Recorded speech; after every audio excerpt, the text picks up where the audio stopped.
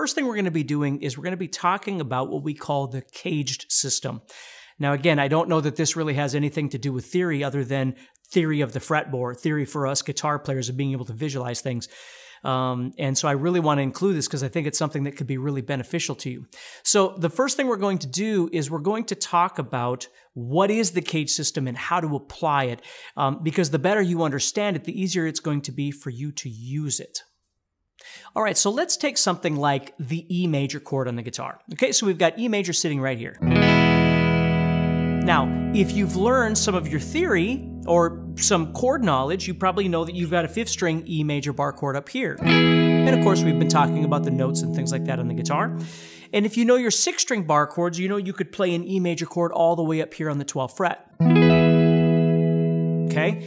And what the CAGED chord system does is it tells us we could play that same E chord in all the spaces that we're not playing E. Like right now we're playing E down here in the first couple frets. And then we move all the way up to the 7th fret. And then we move all the way to the 12th fret. Well, in reality, there's ways of being able to play an E chord all the way across this guitar, or an A, or a D, or a B minor, or whatever it is that you'd like to do. So that's what I'd like to show you. Now, the term CAGED, C-A-G-E-D,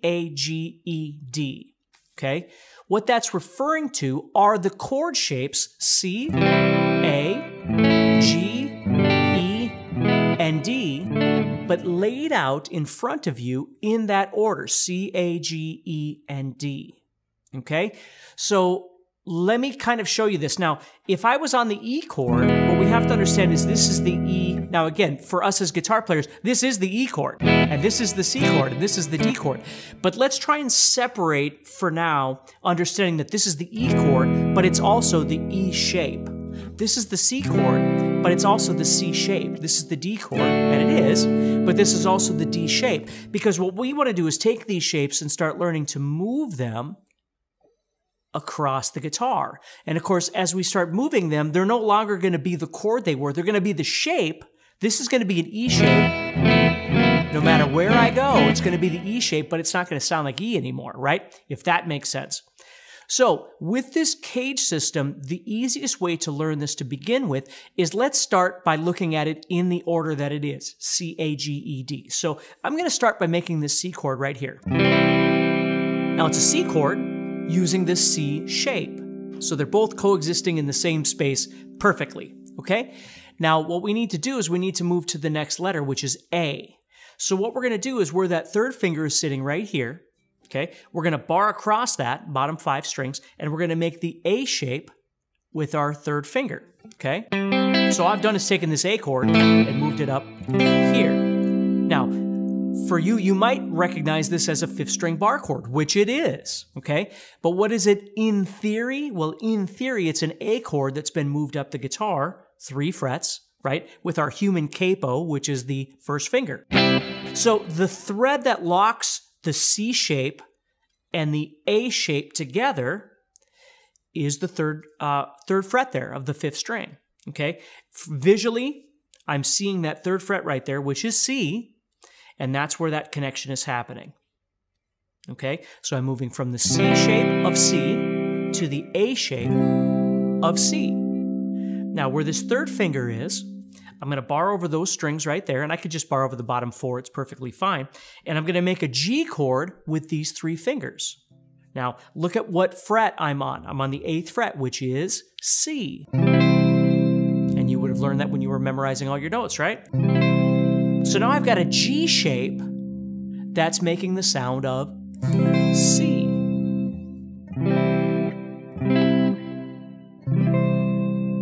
Okay? Now, as we keep going here, I'm going to talk to you about the realism of what you're going to use this for. So if you try and play this and go, oh my gosh, that's really hard to play, you're absolutely right, okay? But I'm going to show you, once we can learn to visualize this, I'm going to show you some real world perspectives here. Okay, so where these 2 fingers are, they're both on C. So what I'm going to do is I'm going to bar over all 6 strings right there, and I'm going to make the next shape, which is the E shape, right? C, A, G, E.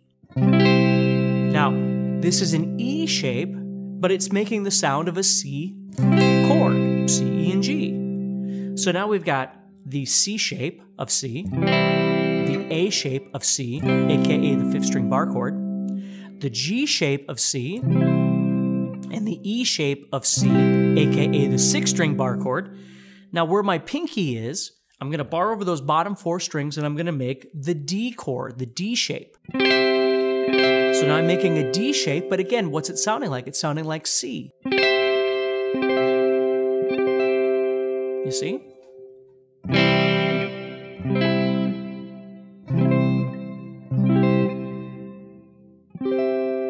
Now, where these 3 fingers are, which are making the D shape, if I was to bar over these 3 strings right there, put the first finger here, there's my D chord sitting right here, okay? But then I built the rest of this, I'd be making the C shape 1 octave higher with this little bar. Now, I could bar over the bottom 4 or the bottom 3 or the bottom 5. Again, it does whatever's comfortable for you, okay? The point is that what I'm making here is this D chord, and then I'm adding the rest of my C shape here, which is this chord 1 octave higher. And that's how you cover the entire fretboard with C chords, okay, by using these various shapes, okay? So again, you probably knew the open chord, you might have known the 5th string bar chord, you might have known the 6th string bar chord, which are absolutely crucial for you to learn, okay? But now what we're doing is we're filling in the blanks around it, okay? So you can play a C chord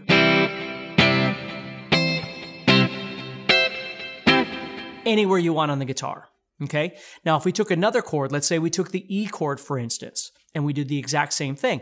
Well, it's going to work exactly the same way, except its starting point is obviously different. So now its starting point is an E chord with the E shape.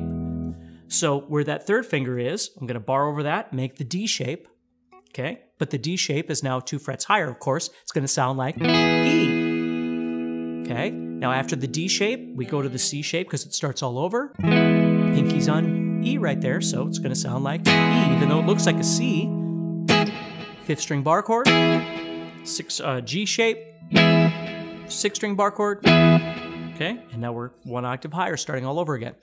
So that's the first thing you need to wrap your brain around. Sometimes concepts in theory, concepts in guitar, because sometimes they're the same, sometimes they're not, okay? We're approaching theory from a guitar perspective.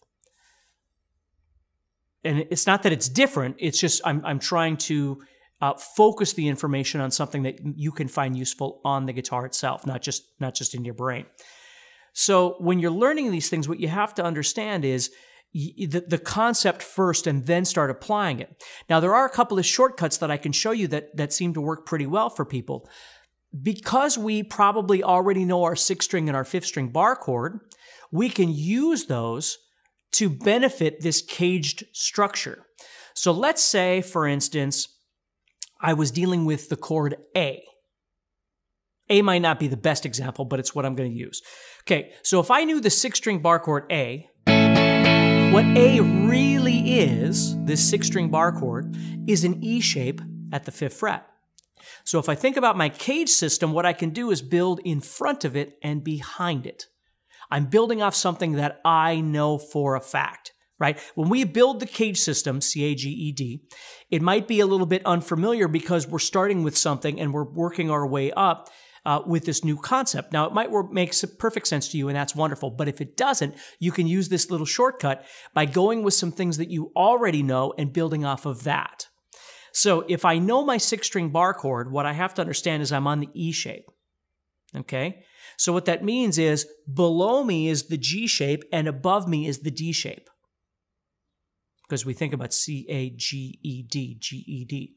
So below this is the G shape, above this is the D shape. So we can go here and make the G shape, and we can go above this and make the D shape. And we've already got 3/5 of the guitar built, you see, which is pretty cool. Now, again, we haven't gotten to the, man, this is difficult, what am I going to use this for? We'll get there in a second. I just want to, again, make sure you understand the application of this, okay? So as I'm doing this, I've got my E shape of A, below that is the G shape of A, and above that is the D shape of A. Okay, well, let's keep building here. So 6th string, we gave us the G shape, the E shape, obviously, and the D shape. Okay, well, let's go to the A chord sitting up here at the 12th fret. This one's kind of hard to see and there's nothing below it. So I'm just taking this and moving it up here. Here's my 5th string A bar chord. Below this A shape, okay, is the C chord. And above this A shape, think C, A, G, right, is the G shape. So there it fills in the rest of our shape. First of all, having the 5th string bar chord is the A shape. Below that is the C shape. The C shape connects to the D shape from this concept. So if you think about it, if you're using the 6th string bar chord as kind of your lock, okay, and you're building G outside and D outside, D then locks into the C shape coming from this string bar chord right here. You see? So that's how we fill in the gap. Above that A is G. Now, again, up here it's going to be pretty tough to play, and that's this all over again, 1 octave higher.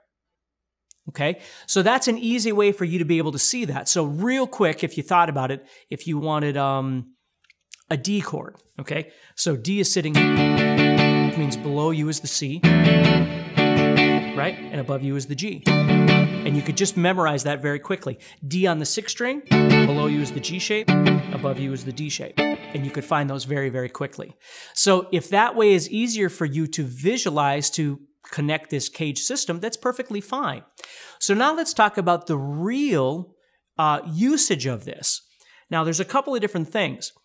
For me, one thing that I love to do when I'm jamming with people or playing in church or whatever it might be, when I play in my metal bands, I don't use a lot of this CAGED system, but if I'm playing in more of a pop band or a rock band or a jamming situation with more major sounding songs, this is where I'm going to use a lot of this in chord comping. So what I mean by chord comping is, let's just take A again. Okay, so I have A sitting here, and I have the G shape of A sitting here, and D is up here, right, all the way across my guitar. So what I'll do is I'll take, instead of playing this A chord, which if I'm jamming with other people, somebody is probably playing this A right here, right? And I could play the big A chord or the big, 5th string A chord or something like that. But sometimes what I like to do is I comp chordal fragments. So I'm just playing a small section of something. So if you think about it, what I might do is, let's say I went to this A up here, okay? And instead of playing this whole shape, I might just play this.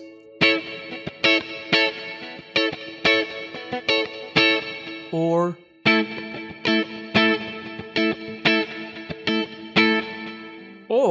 here's my C shape of the A chord. I might just play a fragment of that.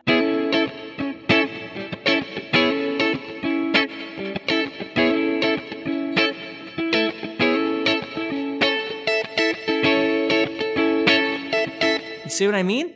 So I could start doing things with just a fragment of that as opposed to the whole thing. I got A way down here. Well, I'm going to move that way up here. Sorry, right there. And I'm going to use this.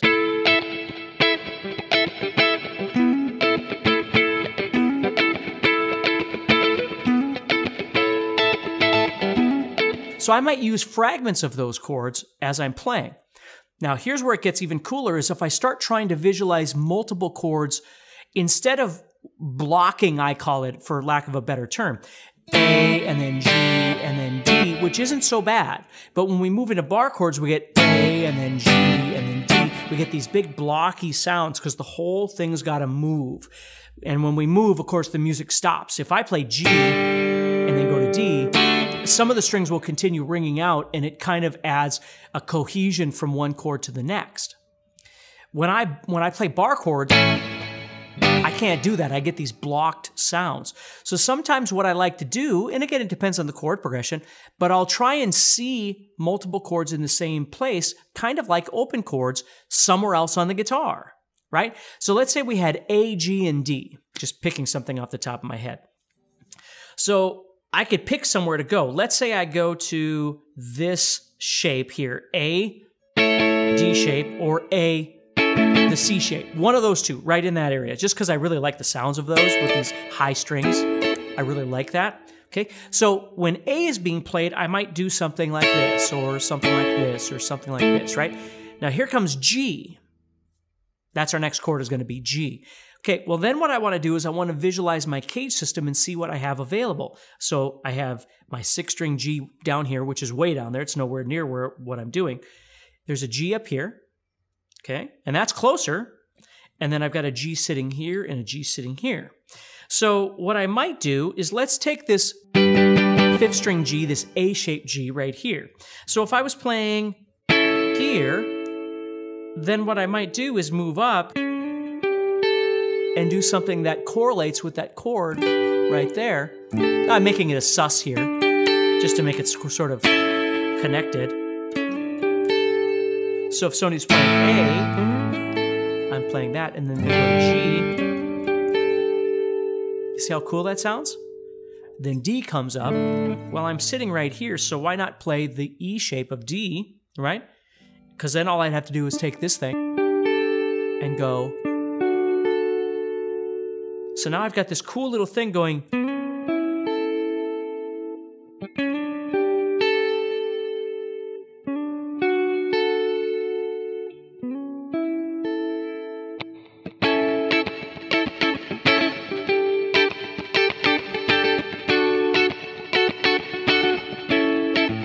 Which sounds way different than...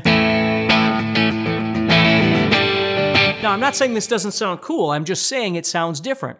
Where this is more of a thing where maybe you're doing a single note picking.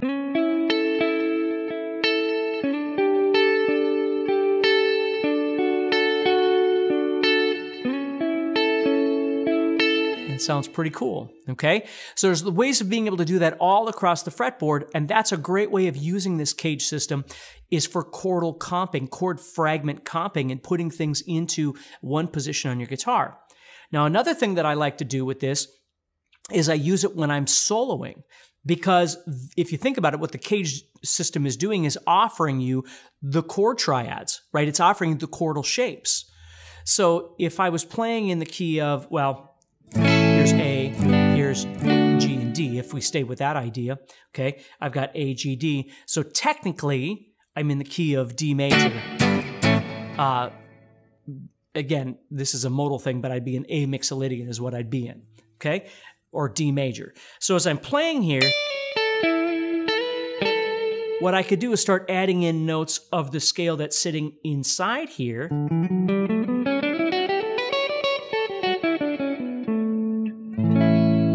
Okay, and I'm going to use this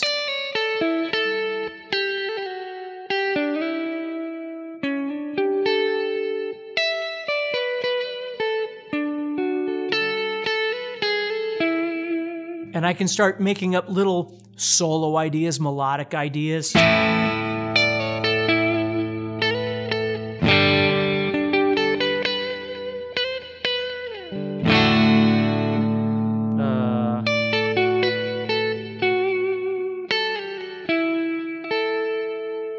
See what I mean? So I can make these up.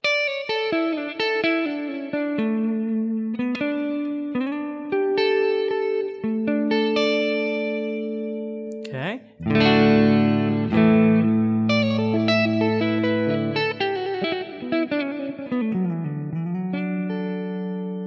Okay. So there's just and again, what I'm really doing here is I'm visualizing layering. I'm visualizing the caged chord that I'm looking for, the shape that I'm looking for, and then I'm visualizing on top of that or below that, however you want to think about it, the scale that's being played as well, and I'm just making simple connections. So instead of thinking about the guitar as just going...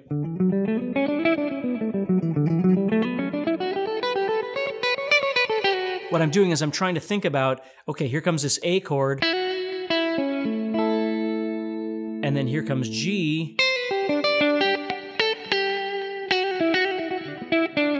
D comes up. And back to A. And just kind of connect those together.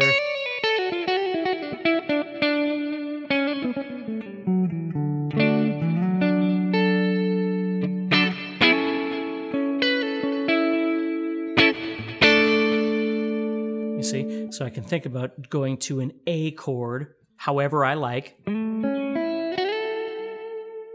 G, D,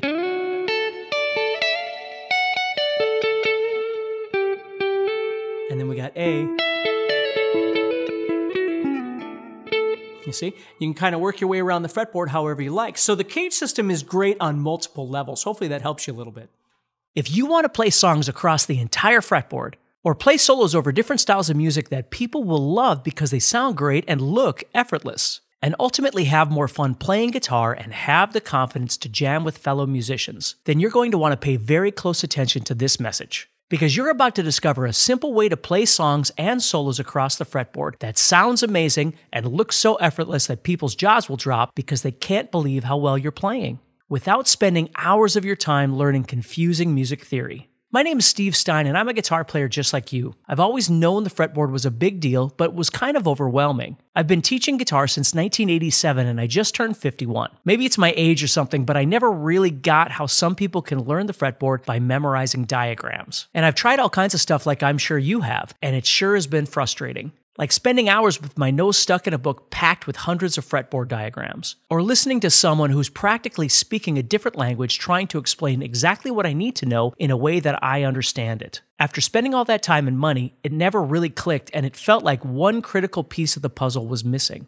Plus, I've never felt comfortable trusting that I understand or know how to do something without applying it in the real world. I thought there surely must be something easy that helps you to play songs and solos without having to worry about learning every chord and scale. That's when I dug through all my notes and discovered a shocking fact. You don't need to know every chord or how to play all the modes to play the most popular rock, pop, country, metal, or blues songs. You don't need to know how to thread all the scales together to play solos. I realized that you just really need to know triads. A triad is 3 notes that make up prime chords like major, minor, and diminished. When you can see those 3 types of triads on your fretboard, you'll play songs faster than ever before. And you can easily combine them to create solos. Triads are kind of like landmarks on a map. I use them to get from point A to point B on the fretboard, and I know when I play them, they'll sound great because they're part of the chord and work in any key. When I learned triads, my guitar playing improved tremendously because I always knew where to go. I never got lost and wasn't playing the same old scales over and over again. After a while, I started sharing this with some of my private students. They started getting results too. So I decided to record my exact method and show how anyone can use triads to play songs and solos across the fretboard that sound amazing and feel effortless. And that's how my new course, Fretboard Framework, was created. Here's what you're going to discover. Simple triad patterns that spread out over the entire fretboard so you'll know exactly where to put your fingers. Lots of guitar players seem like they're spending hours practicing boring drills and memorizing every single scale pattern. The good news is you don't have to do that because there are only 3 types of triads you ever have to learn to play the majority of popular songs and play awesome solos too. This 2-hour course is completely online and broken down into short, easy-to-digest videos where I show you exactly how to use triads to play songs and solos across the fretboard. The first few videos explain exactly what a triad is and demonstrate how the 3 main types of triads, major, minor, and diminished, allow you to play creative harmonies and melodies. They're also powerful for playing songs because you'll learn new voicings so you won't be stuck playing big, blocky chords and your guitar playing will sound more interesting. You can even use triad arpeggios in your solos to create melodic lines that don't sound like you're just playing a boring scale. I show you where the triads are across the fretboard so you'll know exactly where to put your fingers. In the last half of the course, I show you how to unlock the fretboard with the CAGED system and how to apply everything you learned to play over some jam tracks. This will allow you to really wire triads into your guitar playing and help you see the fretboard in a whole new way. You get lifetime access to my Fretboard Framework course so you can go at your own pace, watch the videos again and again until you're ready for more. The videos are short and easy to understand so you never get bogged down with a bunch of useless information that won't improve your guitar playing. Similar good courses